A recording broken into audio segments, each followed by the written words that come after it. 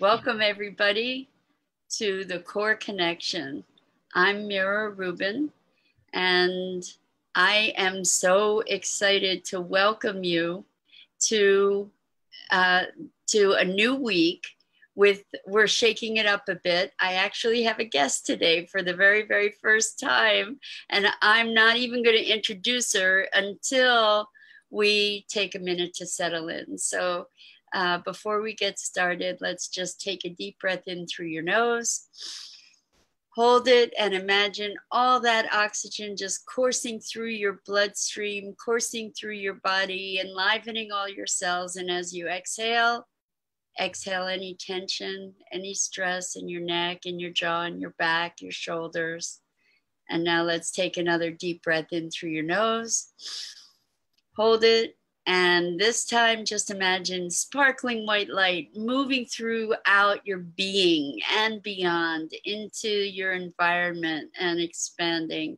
And relax and exhale any remaining tension. And then let's just gently gently press our palms together and softly rub your fingers against your palms so that you can feel the tingling in your fingers and the tingling in your palms and the deliciousness of being in this physical body, and bring yourselves present right here, right now.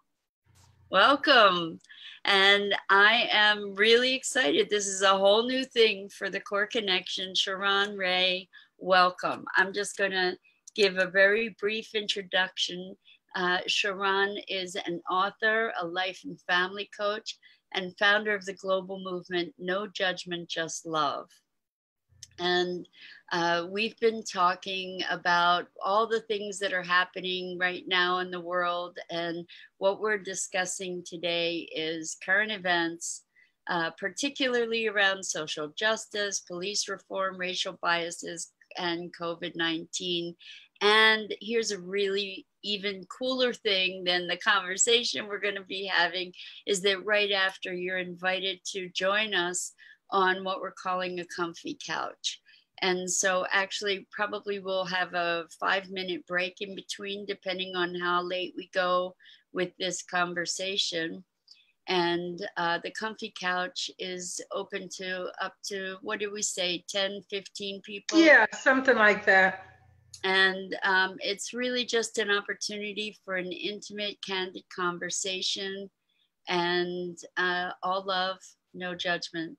And where we just really get to dig deep into feelings and perspectives and sharing and connecting to find our way through these very interesting and very challenging times in so many ways. And I just want to give huge kudos to ShaRon, because it is 6 o'clock in the morning where she is on the West Coast, and look how fresh and gorgeous she is. And I just am so grateful to you, ShaRon, for being here with us today. Thank you. Mira, thank you so much. I'm honored. This is going to be fun and insightful, and I'm really happy to be with you this morning. Thank you for inviting me. It's my pleasure, and a great time to be shaking things up even more, right? So, Yes.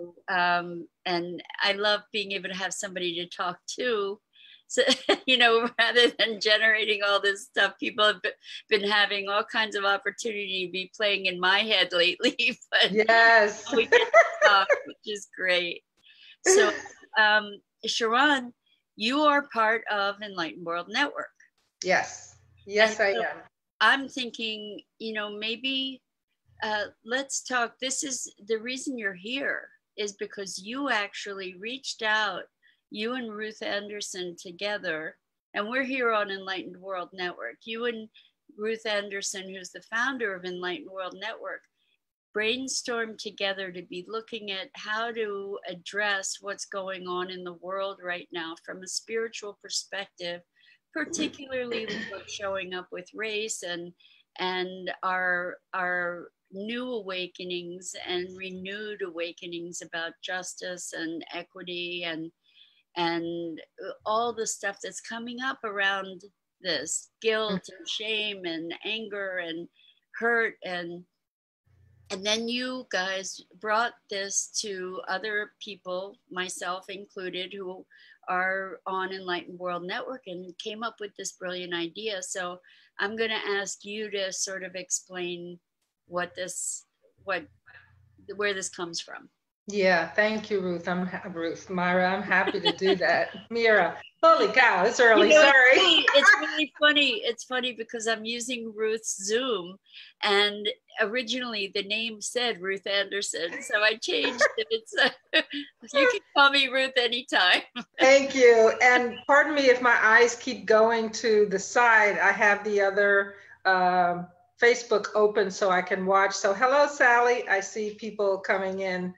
So I'm going to leave it to you, if you would, to check into the comments. And folks, what we're going to do is we're going to chat for a bit, then we'll check the comments and respond to comments. And how you can come to the comfy couch, by the way, after this. And we kind of left it open-ended because we figured if we got engaged in a really awesome conversation that we would keep it going for a while. Yeah. It'll go no more than an hour. Right. But we're anywhere from figuring 9:30 to 10 o'clock for an end time, and then comfy couch after that. If you want to join us for the comfy couch, it's not going to be here on this Zoom. What you need to do is to message ShaRon, because she's the person womaning the Facebook feed and the messenger. Okay. Yes. So are there any comments that you want to share right now? I see Sally. She says, hello, ladies. And okay, that's where we are so far. I think Enlightened World Network gave us 2 claps, 2 high fives. Oh, that's Dido. Dido comes and supports on every day. So welcome, Dido. She's brilliant. She has amazing insight, and she's just a really phenomenal support. So okay. Thank you for being here, Dido. Wonderful. All right. So I am ShaRon Rea. I'm out here in sunny, getting ready to be really hot Arizona. I am the founder of the global movement, No Judgment, Just Love. And just to share a little bit about that, Mira, when I started my coaching business, which is called the Whole Family Coaching, and I work a lot with families who are in transitions, raising teenagers, going through divorce, fathers taking on the primary role of parenting, grandparents doing that wonderful job of raising their grandchildren, even though their children can't be in the picture, and basically helping families communicate. Because just as a general population, I think we have not embraced the fact that everyone doesn't speak the way we do. Everyone doesn't use the words the way we do. Meanings are different to different people. And in a family, we don't recognize that enough, that often it becomes very difficult to speak with the people that are closest to us. So I am like an intermediate ambassador. So I get to hear one side and hear the other side and help them understand what each other is saying. And so in that space, as a new entrepreneur, never had my own business, people were sharing with me what I should do here and what I should do there. And they said, you need a tagline. You need something that will help you describe what it is you do. Well, I thought the whole family was pretty descriptive. But in came these 4 words: no judgment, just love. And they just divinely walked into my space. And they resonated with me so much, Mira, because I think that's who I have been becoming all my life. Is someone, I'm an only child, and I love people. I don't know what my mom and dad were thinking. So I was always outside playing with my friends or inviting people over. I really, really love people. And so with no judgment, just love, it's not that we don't judge. That's not what I'm saying with those 4 words. I'm asking you to let that be your ideal, because we judge all the time, every day, with everything. And that is so human and so appropriate. that when you judge, and you will, I'm asking, just like you started out the show this morning, take a pause. Take a pause and rise up to what I call your GPS. That's your greatest personal shift. Nice. I like that. That's And beautiful. yes, and when you can do that, wherever that takes you is to the place where you know better about what you just judged, whether that be yourself or someone else. And so, in that space, I've been doing this movement for 6 years in a number of different ways. I have one here. I have magnets, I have a charm, I speak on it, I've taught it to children, little kindergartners, middle schoolers who are That's where to parched. start. That's where Yes, right? yeah. And middle schoolers, especially, that's my favorite age to invite into the space of no judgment, just love, because as you probably went through middle school as I did, there's a whole lot of judgment going on between those sweet young people. And they're just ready for someone to pour love into them, to let them know they are valuable and they're worthy. And so in Enlightened World, I think last year was when Ruth began, and I was one of the first ones that got to interview with her. So I've had a wonderful relationship with this community. But I haven't found it to be as diverse as the world. Not at And all. so, no, it's really not. And I mean, it's diverse in its. And we have to say it's absolutely not by design. It's just that that's how it seems to have shown up so far, which is really strange. It is. And that started the conversation between Ruth and I about a month ago. She had had an idea to have this conversation unbeknownst to me. I had an idea to create a space for people because of the pandemic, and then that ensued the Black Lives Matter movement. And myself, I was having a struggle. How do I fit into this conversation? I know I have a voice. I know I have something I want to say. But I was very tender with myself because I wasn't quite sure. I have a lot of history that was bubbling up for me, which I imagined was bubbling up for other people. And I didn't have what I felt was a safe space to just talk about how I felt without having to do something, without having to take action, without having to explain myself or be debated. And so in conversation with Ruth, those two things were the topic. How do we create more diversity in enlightened women naturally, organically? And then how do we help people uncover what's coming up for them with this racial conversation in our country?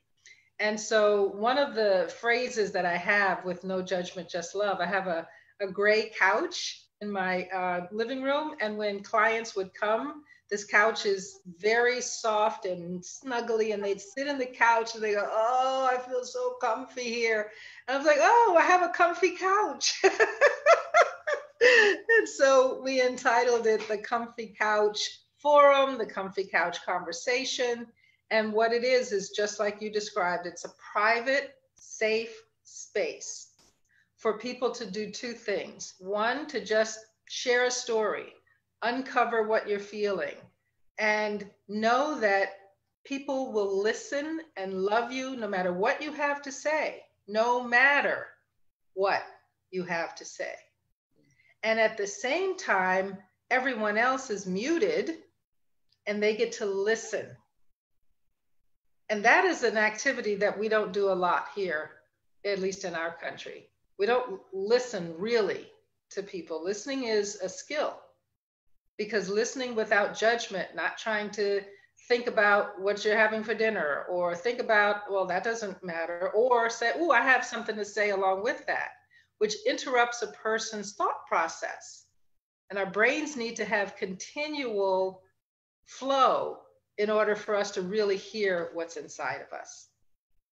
Well, I think that, first of all, I commend you for your courage and your willingness to be the voice of diversity, in the midst of a community that is predominantly white And I think it's really important for all of us to be able that to share and to have that environment that you're creating, and it's a gift to all of us. So I really, really deeply appreciate it and appreciate you. And you and I had a wonderful, wonderful conversation together. And I thought it would be great if we could introduce some of those things that we talked about. And you mentioned languaging already. And there has been some very provocative languaging, even just Black Lives Matter. Oh, yes. has caused a lot of, or been the stimulant for a lot of controversy, misunderstanding, and in a spiritually oriented community, the response, all lives matter. And what does that mean? I did want a show about that. Oh, okay. Here, but it was just me. And what I did was I read an article about why people should stop saying all lives matter, because it's kind of misinterpreting what Black Lives Matter means. And I thought you and I could engage in a conversation around that, and also the notion of defunding the police, because that also was a very provocative idea. And it's interesting to see, how it's playing out in policy and in different communities. So I thought maybe we could focus some of our attention on talking about those things. Yeah, absolutely. I'm glad to hear the conversation around language, because being in the middle of the conversation of Black Lives Matter, because obviously I'm Black, but I do live in Scottsdale, which is not very diverse. So, and I'm from New York and from Maryland, so I've lived in a lot of different in and around a lot of different cultures. And what it is happening for me, Mira, is Black Lives Matter is a rally call of I exist. Right. I'm here. And these words will incite you. These words will hurt you. These words will hopefully open you up and inspire you. These words are a collaborative cry for the people that are Black, that we are in solidarity together. And so I personally hear it in a number of different ways. But just like Black Lives Matter might hurt and have a difficult time for some people, white privilege does the same thing. Oh, yeah. I have a problem with that one, because I think it's misinterpreted of, I'm not privileged. I had to work hard for my things that I have. I didn't come up from, a silver spoon in my mouth. But that's not the intent, in my view, of those words. So I think it's important to have the opportunity to step back. That's why that GPS is so important. Of course, we're going to judge when you hear Black Lives Matter. Of course, you're going to judge when you hear white privilege. But take a step back and do what you do, which is explore. Try to understand, not just have a knee-jerk reaction to how it hit you. Yeah. Well, and let's talk about that. I mean, for me, really digging into the notion around Black Lives Matter and the meaning of those words, it was profoundly helpful and enlightening for me to read that article that said it's not the subtext is not only Black Lives Matter. The subtext more would be of course, all lives matter. Black lives matter too. And it hasn't been, Black lives have not been treated in the same way, with the same respect and the same value. Correct. Right. And so, of course, all lives matter. And that's where we're headed. But right now, if we need to see where we haven't lived that way. Exactly. And you know, it's interesting that we're here in this conversation as the evolution of just the last 7 or 8 months, because the last 7 or 8 months, remember, we were in the Me Too conversation where women were saying, we matter as well. And this has happened to more of us than you really know. Yes. And people were coming out with their pain and coming out with their stories. Yes. And so these opportunities for each group, so to speak, to have their day in the sun, because we've all had our time where we've been abused, misused, and disrespected. But the Black Lives Movement, to me, is a culmination and still of us not really being a part of this American conversation in a way that is equitable, in a way that has respect, in a way that is honored. And so I agree with you. It's almost like when I'm working with a family that has 3 or 4 children, and one child is having a great struggle with whatever it is, school, drugs, whatever it is. The parent doesn't go, oh, I love all my kids. Right. Of course you do. But right now you have to pay attention to this one. Right. Right. Exactly. I love that you made the parallel with the Me Too movement, because and I think that that's a great perspective. You know, if we zoom up to have a broader view, we get to see that there is emergent emergent call for equity and justice, and not just in individual groups. It's showing up that way. Mm-hmm. But what it's the greater mission, the greater vision is to get to a place where we can create that equity. And right now, by really engaging in Black Lives Matter, what it's bringing up is inequities that affect all of us. And that's the thing, is like that we have marginalized different groups or ignored the plight of different groups, and with the Me Too movement, and with indigenous peoples, and you know, that we need to wake up to our internal prejudices. You were talking about no judgment, just love. Well, and we judge all the time. And the thing that this has brought forward for me and so many other people is recognizing how deep the judgments go that are completely unconscious. Yes. They're invisible because they're so deeply entrenched.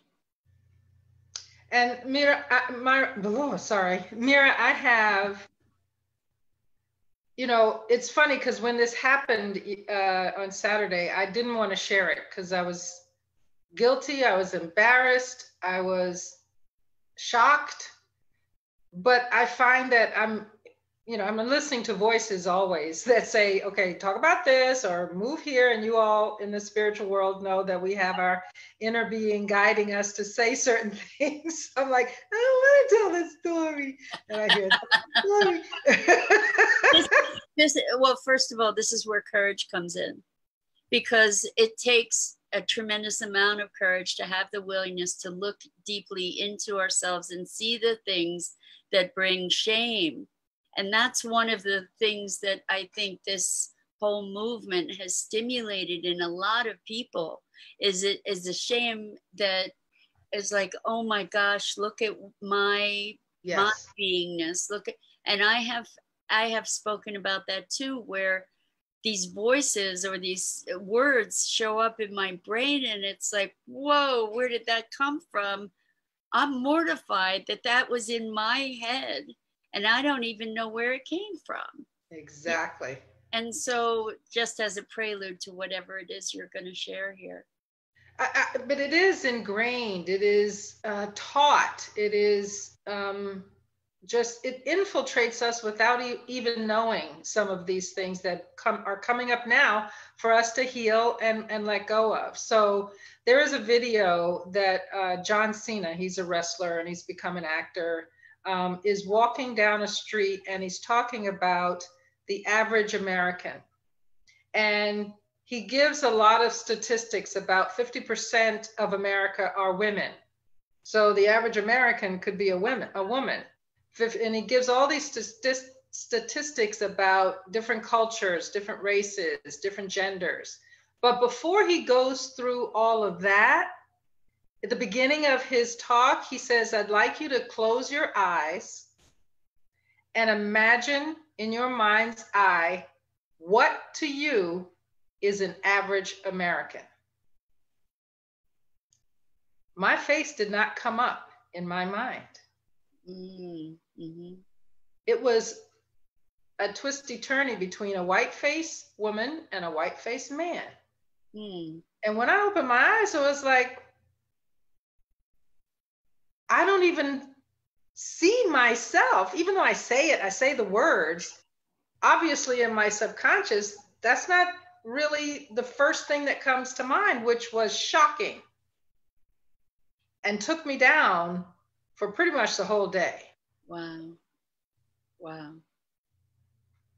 And so you're right to be courageous, to allow these moments to be shown to you, and to be even more courageous to sit in them. Yes. Yes. And not say, no, not Black Lives Matter, all lives matter, because I can't sit with that one right now. Right. That's how you said it leveled you for the day. So how did you move through that? Well, first of all, my comfy couch was very helpful. I'll bet. Because I hung out on it all day. But, I went through my childhood, and I lived in a diverse middle-class community in Maryland. And our community was a product of desegregation, which I didn't realize until I was older. I just thought, how come they get to have a bus just because they're on the other side of the highway and I have to walk? But it was mostly Black and white, maybe one or two Asian families were there. And we didn't have, in my view, in my experience, any prejudice. It was just economics. Were you in the same economic space, or did you live up there where the rich people lived, or way over there where people that had less lived? But I do remember, I don't know if you know the comedy show Whoopi Goldberg, where she puts a towel on her head and she says, it's my long flowing blonde hair. Well, no, I don't know that one. She's pretending to be a valley girl, and she's, making her hair go. And I didn't want my hair to be blonde, but I wanted it to be long and flowing. And I grew up with history that, there were no real Black people talked about in our history. And so I went through that part of my childhood to try and put to some understanding, how did I get here? Yeah. And then, in the spirituality space is what really brought me to peace. Because maybe this was coming up for me right now, because we're in a transition, hopefully, to the fifth dimension and to higher places where we all can embrace the fact that, yes, not only, of course, all lives matter, but all lives matter in our uniqueness, that we can see each other as valuable and unique at the same time. Yeah. And so what I thought was, I don't see boundaries. It really frustrates me when people put up walls and lines and this versus that, this country versus that country. So what I concluded, Mira, that brought me some peace was, maybe I don't have to look at this as a guilty, shameful image that I didn't show up as an American, because I am humanity. Oh, that's beautiful. If we could all know that. What a paradigm shift that would be. Yes. You know, it occurs to me, could you check it, take a peek at the messages, see if there's Yes. any comments? Sally says absolutely, and I think she was responding to you. She says, I say that listening is 85% of life, and we have to see them or we will not heal them. And therein lies the comments. Sally, thank you for being here. And engaging. Absolutely. And engaging. Yes, yes. So let's talk about white privilege. Yes, let's. Because that's an incendiary phrase. Yes, so, it is. Yeah.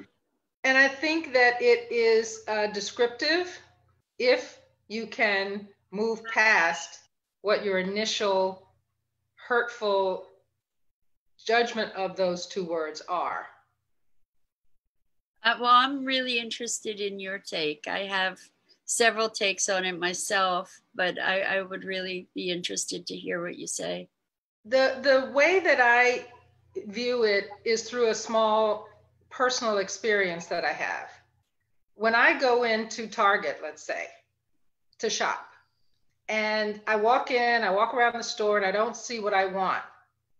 On my way out, in my head, how do I leave this store so no one thinks I'm trying to steal something since I didn't buy something? Wow.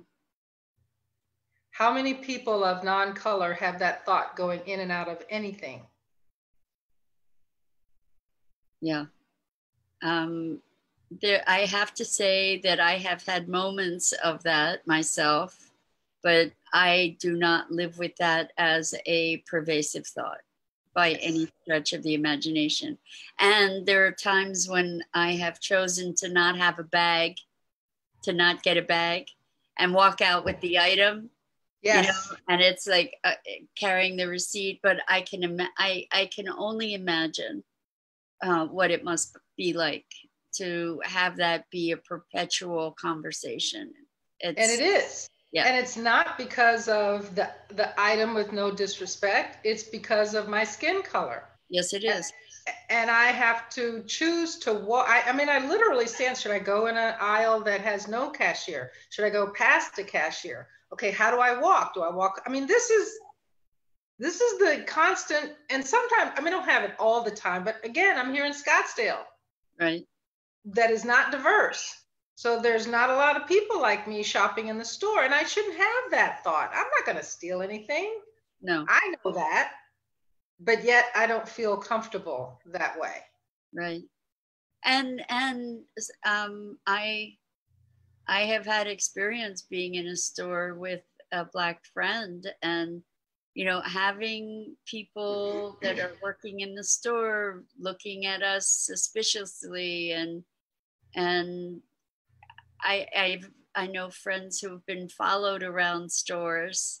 You know, I've really never had anybody follow me around a store that, you know, to watch to see if I'm gonna steal something. You know, and see, that's the presumption that the words white privilege don't include or are trying to highlight. You have the privilege of your skin color to move around the world unencumbered. Yeah. There's not a presumption that you're in a wrong space, that you're going to do something, that you are threatening, that you are someone to be fearful of. You just move around the world in our country, and people of color do not have that same privilege. Yeah. That's how I see it. You know, that's a really beautiful take on, or explanation of that phrase, because the response that I've heard is, I worked hard, or I really struggled, or there are a lot of people who are a lot better off than I am, people of color, and things, you know, that kind of conversation. And the truth is, you really hit the nail on the head, because with the freedom to move around, the privilege to move around without those suspicions, opens many more doors also. And the unfortunate comments that come my way, I would imagine, and you can please correct me, do people say, "Oh, Mira, you speak so well for being Black"? Oh, wow. I mean, Oh, what? that's, wow. What are you talking about? Wow. Or you don't sound Black. Are you sure you are? If I'm on the phone, those, not are you sure you are, but I've had those comments. Well, but I went to acting school. I used to have very southern accent, and in acting school, you gotta get rid of that. So, so I learned to speak the language in a way that I can adjust it to be an actress, and it just became a part of me. Wow. Wow. Didn't change the color of my skin. It's interesting. Well, that's another bias that we have is about the way that people speak. And there's judgment that comes from those assumptions as well. Yeah. Very interesting. Very interesting. And So what about, I encourage people to do just what you and I are doing. Have conversation, but come to the table with a new thought after you've had your own thought. Of course, debate it in the way that you have heard, but then look outside of that to see, is that really the only way to view this, whatever you're debating?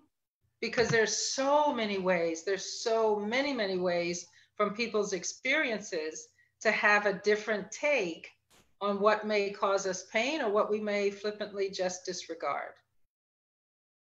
well, I think that we tend to disregard things that may cause us pain, and this is the time for humanity, not just through, I mean, Black Lives Matter is a gift in that it's waking a lot of us up to start doing a much deeper internal inventory. Yes. And allowing us the context to really explore more deeply. Do we have some more comments there? Yeah, I'm seeing Sally. She says, I love the two of you separately as well as together. Thank you, Sally. And then she says, I had that happen at a farm here. Ironically, it was named White City Farms. Oh. I still didn't get it until I caught them following me all around. Not the white people, but me. Yeah.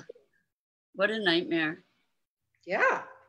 Thank you for sharing that, Sally. Yes, that took courage too. Thank you. Yes. Very much. Sally, I hope you'll join us on the comfy couch after our conversation. I thought maybe we could take a quick look at the idea of defunding the police and what that is, because it's a rather incendiary phrase. Yes, it is. Especially as people are, I think that there's more of an atmosphere of fear, partly because of like to a large degree because of COVID. People are tentative about what the future is going to bring, and then the idea that police are supposed to protect us, and then the idea of how, or the recognition of how much abuse of power there has been within police forces. How do you go about resolving something like that, and what happens if we dissolve the police force? Like that, is that what defund the police means? And I just wanted to explore that a bit with you too.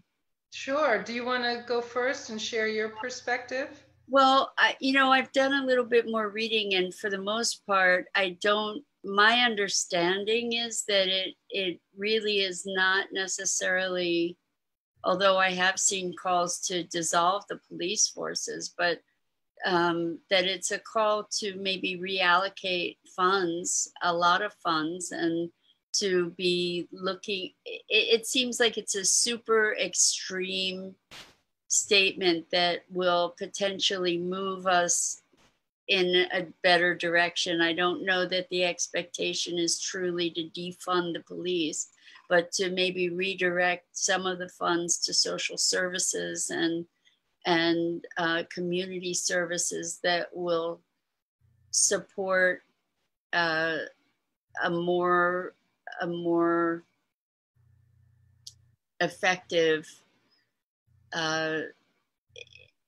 support for communities. So I was reading about a group in Seattle that has been active for years and years, and they work in consort with the police department, and they are mental health and EMT services, where a lot of police get called into these situations that they're really not trained to be able to address. And so many of the violent interactions between community and police is related to mental health issues.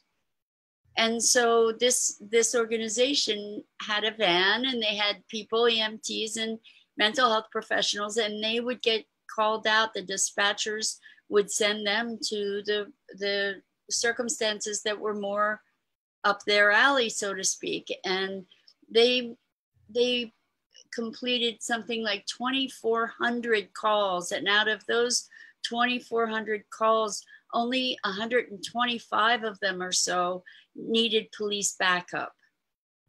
And it created greater affinity within the community, greater trust, greater support. And I just read about, I think it might have, I'm afraid to say where I read it, that another community is instituting something like this, where they're working in consort with the police departments, which is brilliant. Yes. I think that is excellent direction for the, like you said, the incendiary phrase of defund the police. And words just so matter, Mira. They just really matter. And I can imagine, just like, at least I believe in our spiritual community, when you have a pain in your side or you have a pain in your arm, there's a willingness to say, oh, what does this mean? What does this mean emotionally? Why is this my body now showing up? But for many people, a pain is something you take a pill to get rid of, or right. I drink to not feel it, or I go do something else to not feel it. And the pain of how the police have been viewed, and some of them have conducted their jobs, is painful. It's life-threatening. And so those words for everybody. Yes. So those words are your aspirin, your drink with the girls. Just make it go away. Defund the police, we just don't want it at all. And so, like you said, it's like a pendulum goes to one side that's extreme. So hopefully it can shake and wake people up to be able to have those conversations about mental health professionals. We have that, or at least I was on a task force that was creating that a couple of years ago here in Phoenix, because there are a lot of calls that come where someone just really is in a mental health crisis. And they do need a medical or a social worker or some other professional to help them with their mental health, not to handcuff them. Right. Exactly. Because that just causes more stress and anxiety. And danger. And danger. Right. For both. So yes. Yeah, it's interesting in terms of statistics. There are a lot of white people who have been shot by police as well. Yes. And that's not to minimize and not to, to try and deflect the attention. But I think that one of the most amazing things that's happening out of this movement, the Black Lives Matter movement, is that it is putting a spotlight on the way that we do law enforcement. And, this is a bigger collective issue, because it doesn't just touch the police department, Black Lives Matter, and have not been treated equitable or with reverence. This is the schools. That's This right. is the insurance companies. This is our government. This is families, community. I mean, it's just so wide and deep. And our prison system. And our prison system, please not forget that. Yeah. But here's my thought about defunding the police, that I agree with everything the article said and that you said, that it is appropriate to reevaluate how many funds are available to have community organizations that I believe, and I don't know for sure right now, are mostly nonprofits. So they're having to get their own funding. And so if some of that city funding can be allocated to those other, and then have a relationship so it doesn't become them over here and the police over here, have some kind of bridge so that everybody understands that they're there, even so much so that the community understands. So when they call, they're calling to say, my brother has a mental condition and now he's out of control. I'm calling 911, but what I really need is this, because they have awareness that this exists. Exactly. The other thing that I've thought a lot about, I'm old enough to remember, and I watch TV a lot, I'm a TV kid, when the police were called peace officers. Yes. And when you have a title that's a peace officer, you have a very different motivation than a police law and order. Enforcement. That just, the whole two phrases are juxtapositioned to give us definition to what's happening now. Yes. And communities are not orderly. People are not orderly. Just as a community doesn't mean they're dangerous. There's a flow. And so I've seen an article in Canada where a police department incorporates yoga and meditation in the morning before they go out. You just did the perfect segue, because I was thinking about, I was having a conversation with a friend about the prison system. And she said, what would it be like if the prisoners had a daily meditation or mindfulness practice? And then we said, well, what would it be like if the wardens and the guards also had a mindfulness meditation practice? And then we started talking about the police. And what if the police forces had a mindfulness meditation practice? It would make all the difference in the world. Yes. Yes, it would. And you shift the name, because the name has a resonant energy. Letters and words have a vibration. Yes. And peace officer, even the word officer could be shifted to another word. Peacekeeper. Peacekeeper. You know, be a part of the community. Know the community that you're policing. Therein lies the defunding to hire more police than it can actually be in the community and fit in, not because of the color, but because of their constitution, that they understand what this community is about. And there they can be a peacekeeper. That's what you want. You want to keep the peace. Instead of law enforcement. Yeah. Interesting. Do we have any other comments? Just Sally said a yes with 2 hearts, and thank you, Sally. I don't know what that was for, but there she goes. Okay, well, so I'm thinking that maybe I think we've covered a lot of territory. Maybe we can wrap up and invite anybody here who's listening to join us for the Comfy Couch. Yes. And it is now, the way that you can do that actually is, if you want to do that, you need to right now message on Messenger, message ShaRon. And I'm going to put a comment with my name, so if you don't have my name. Okay. Oh, okay. Here's Faye Gottschalk Williams. Good afternoon, ladies. Have you heard of the Affinity program? A TV program was aired called The School That Tried to End Racism. Ooh, Wow. thank you. That's interesting. Yes. Is there a link? You're out of screen right now. I don't know if there's anything you can do about that. There you are. Yeah, it's my left hand that Okay. does the Okay. typing, and I'm trying to enter.